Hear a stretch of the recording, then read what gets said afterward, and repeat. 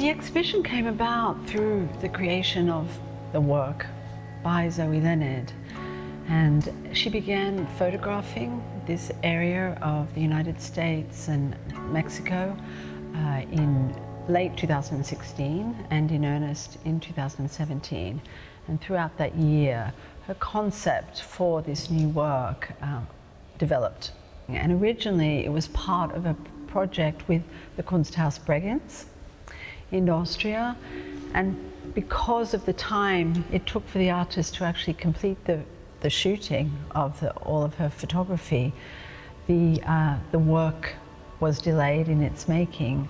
We had become partners with the Kunsthaus Bregenz, and in the end Mudam became the lead institution, and so I'm delighted that Mudam can be showing the world premiere, in fact, of El Rio to the River.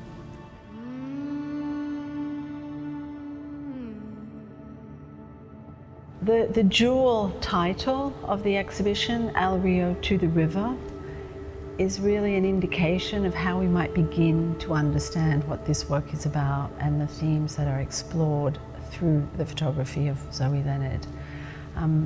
Of course, it's about a river, and it's about its course through space, through geographies, through time. It's also about borders. It's about the crossing of those borders, it's about the control of those borders, but it's also about ecology, it's about prehistory, it's about past history, it's about colonial history, it's about present history, and it's about humanity.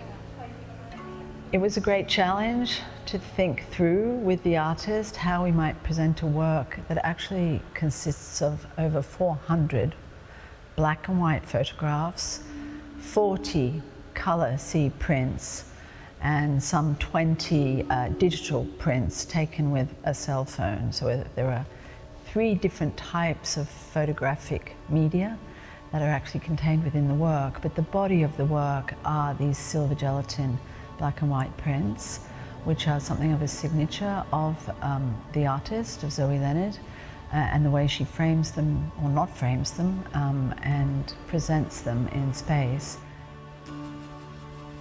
We've produced, with Hydrocans as partners, a very, very impressive publication, which was conceived by Zoe Leonard and the poet and editor Tim Johnson. Tim runs a bookstore in Marfa, and he was a collaborator of Zoe's in the shooting of the photography and in her journey along the Rio Grande. The book is composed of 2 volumes. One volume is purely of images, so people will be able to follow the work as book by turning the pages. It's quite a different experience to experiencing the work in space, but it's another iteration of the work in many ways.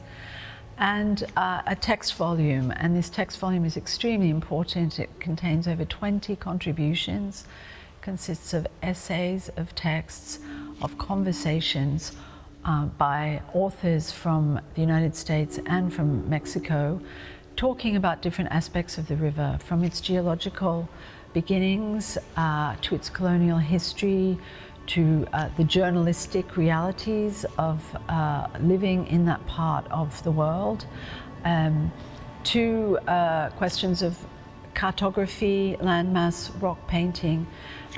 So the book creates a beautiful and I think multifaceted framework in which the viewer might appreciate the photographs and the work El Rio.